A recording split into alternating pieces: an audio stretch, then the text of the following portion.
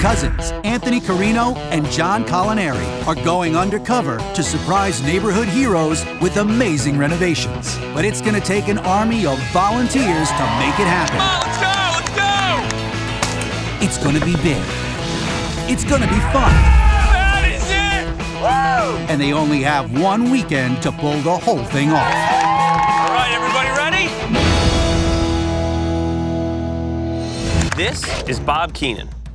Bob is a beloved wrestling coach, vice principal, mentor, neighbor, husband, and father.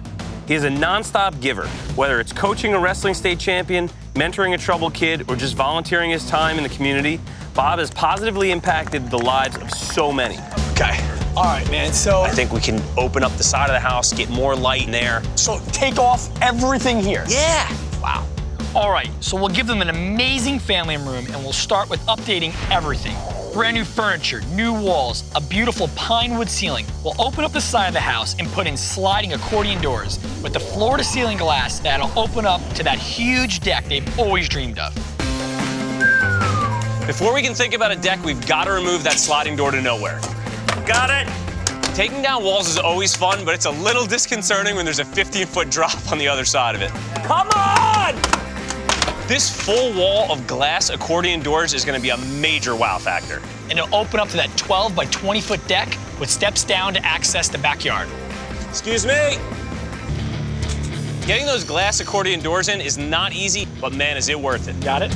Yep. Man, those doors are heavy. It's going to make the family room and deck absolutely amazing. Woo! Love it. I don't even know what's going on. Okay, come. Oh my gosh, that's incredible.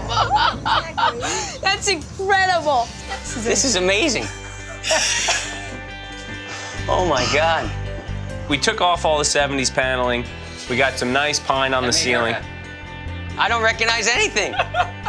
The shelves, we actually can see our shelves. That's pretty good. You can actually see yourselves. Jody told us when we walked through, this is the room that gets the most use. This is where we spend our time. What I like is this homey feel, like we're a family. We love being a family. These neighbors are our family, and this is a family room, and it stayed a family room.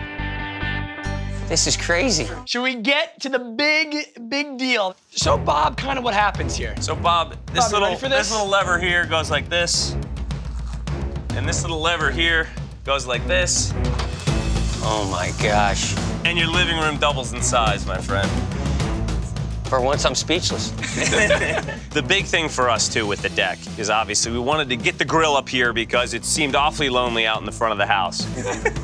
Can't be. Am I awake? Is this real? You're awake. You're awake. It's overwhelming. One thing for sure is that I love open space. The windows stayed, the wide open door out to the deck is just unbelievable. All those people, knowing some of the things they did, it's gonna remind me, you know, let's try to get together. You know, now I have a deck, let's come over. Bob, all we want to do is keep on surprising you. Well, you're doing a pretty good job. Hello!